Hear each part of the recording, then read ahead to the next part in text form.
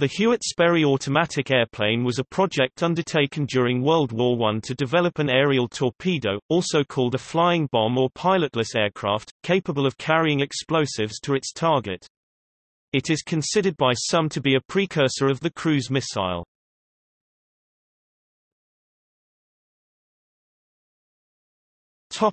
Conceptual development. Before World War I, the possibility of using radio to control aircraft intrigued many inventors. One of these, Elmer Sperry, succeeded in arousing the U.S. Navy's interest. Sperry had been perfecting gyroscopes for naval use since 1896 and established the Sperry Gyroscope Company in 1910. In 1911, airplanes had only been flying for 8 years, and yet Sperry became intrigued with the concept of applying radio control to them. He realized that for radio control to be effective, automatic stabilization would be essential, so he decided to adapt his naval gyro stabilizers, which he had developed for destroyers. In 1913, the Navy provided a flying boat to test and evaluate the gyro-based autopilot. Sperry's son Lawrence served as an engineer during the test phase. In 1914, Lawrence Sperry was in Europe and observed the developing techniques of aerial warfare, including the use of aircraft. In 1916, the two Sperrys joined Peter Hewitt, an early inventor of radio-related devices, to develop an explosive-laden pilotless airplane. Elmer Sperry and Hewitt served together on the Naval Consulting Board, where they both were members of the Committee on Aeronautics and Aeronautical Motors. Because of these connections, they were able to arrange for a representative of the Navy's Bureau of Ordnance, Lieutenant T.S. Wilkinson, to examine the control equipment they assembled. The system consisted of a gyroscopic stabilizer, a directive gyroscope, an aneroid barometer to regulate height, servo motors for control of rudders and ailerons, and a device for distance gearing. These all could be installed in an airplane which could be catapulted or flown from the water, and would climb to a predetermined altitude, fly a preset course, and after traveling a preset distance, drop its bombs or dive to the ground. Wilkinson reported that the weapon did not possess a degree of accuracy sufficient to hit a ship, but, because of its range of 50 to 100 miles 160 kilometers, it might be of interest to the Army.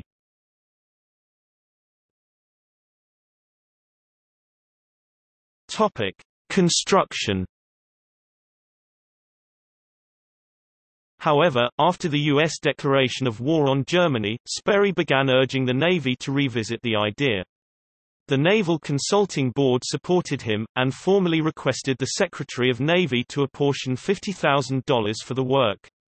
The government thus included the development of the flying bomb or aerial torpedo in its war preparations. The Senate went so far as to establish two classes for the type weapon, one for wireless control, the other for completely automatic operation.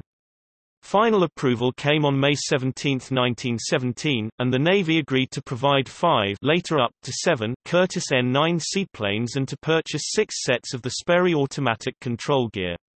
Navy Secretary Josephus Daniels agreed to spend $200,000 on the project, with the money to be administered by the Bureau of Ordnance, the Bureau of Construction and Repair and the Bureau of Engineering.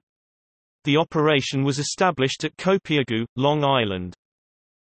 The autopilot equipment was already designed, but the radio control system hadn't been fully developed, so while the hangars were being built at Copiague, Sperry turned his attention to this aspect, purchasing rights to a number of patented radio-related inventions. Ultimately, though, the radio control systems were not used on the Hewitt-Sperry Automatic Airplane. Later, in 1922, the system was installed on several Verville-designed planes along with gear for the Army Air Services Engineering Division. These aircraft successfully hit their targets from ranges of 30, 60 and 90 miles 140 kilometers.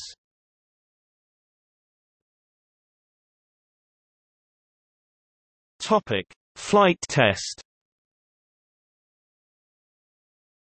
The first test flights of an autopilot-equipped aircraft was in September, 1917, and took place with a human pilot on board to fly the takeoff.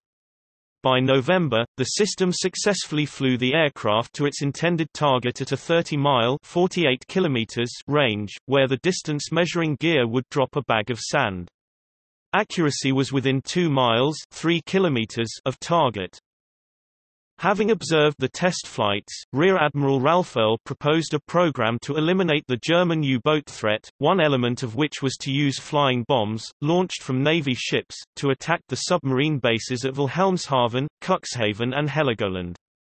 Ultimately this plan was rejected, but had an element of prophecy, for in September 1944, during World War II, a modified B-24 flying as a drone attacked the submarine installations at Heligoland. Not only was Earl's recommendation rejected, but the Navy declared that though development of the system was to continue, no production resources were to be diverted to it, and it was not to go into production.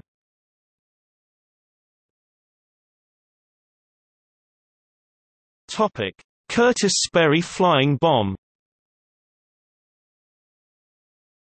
When the N-9 flight test program got started, it became apparent that a more efficient airframe was needed.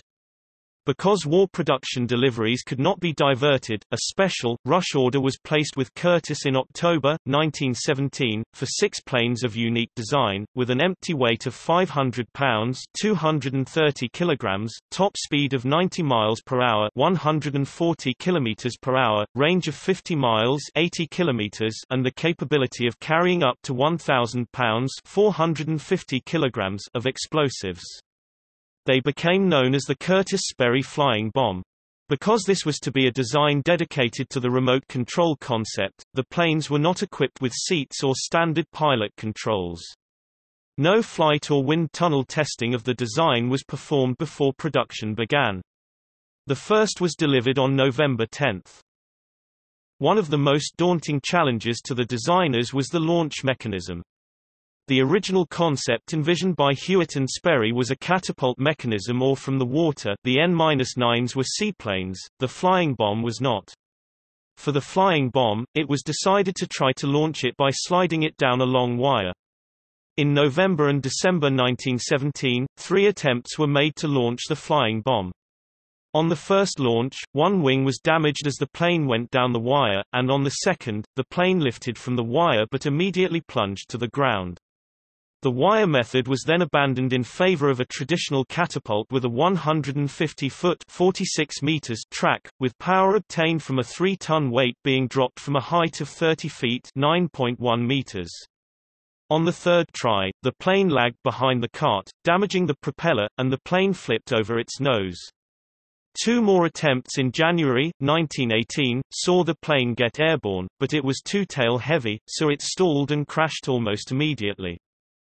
It was realized that some flight test evaluation of the aircraft's capabilities was necessary.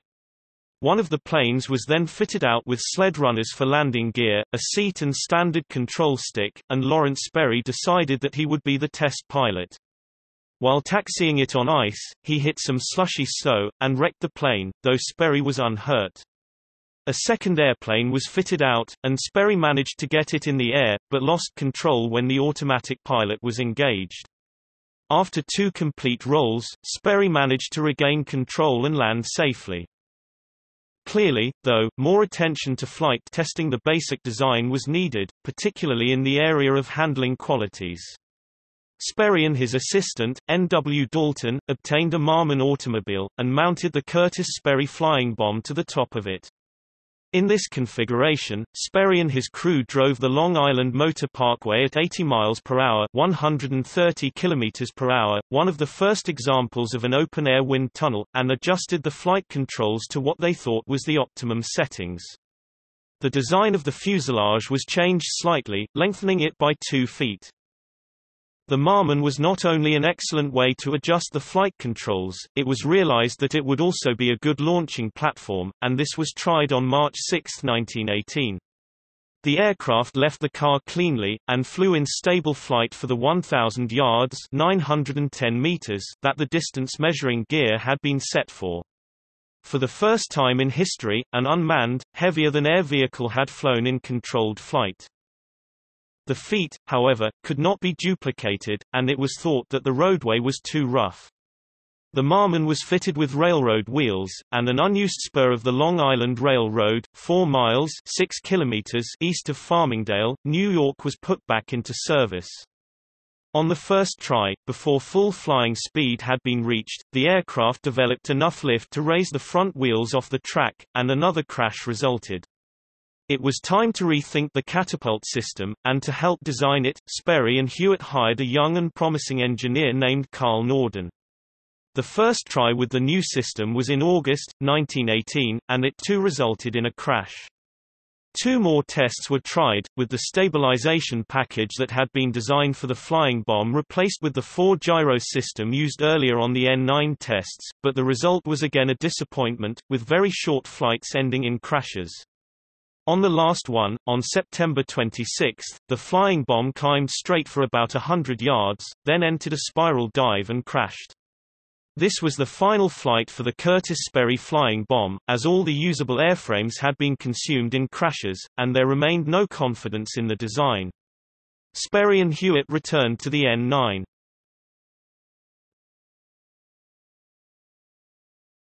Topic: Return of the N9. The Sperrys built a wind tunnel at the Washington Navy Yard and carried out a series of tests on the N9, fine-tuning the design. On October 17, an unmanned N9 was launched using the new Norden catapult system. It came cleanly off the track, climbed steadily and flew within 2 degrees of the line of intended flight. The distance gear had been set for a flight of 8 miles 13 kilometers, but somehow malfunctioned. When last seen, the N9 was cruising over Bayshore Air Station at about 4,000 feet 1,200 meters, heading east. It was never seen again.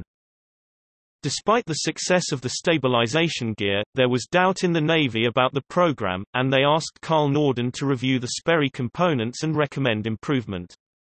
The Navy was, by now, satisfied with the concept, and was contemplating purchasing such equipment on its own, apart from the Sperrys.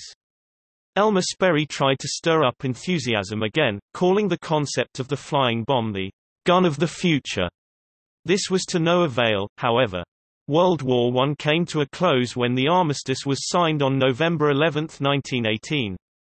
Almost 100 flights had been flown in the N9, but almost all of these were in the N-9s and had a safety pilot on board. The Navy took complete control of the program from Sperry, spelling the end of the Hewitt-Sperry Automatic Airplane.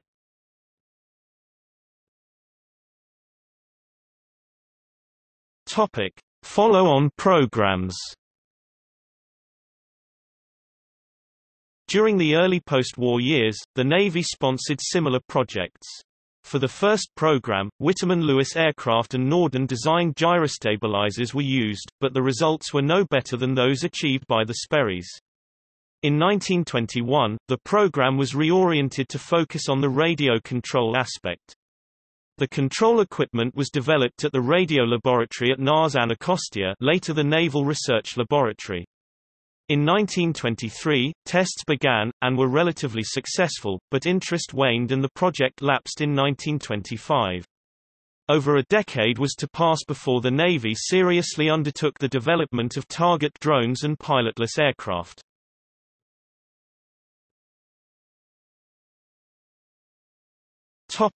See also: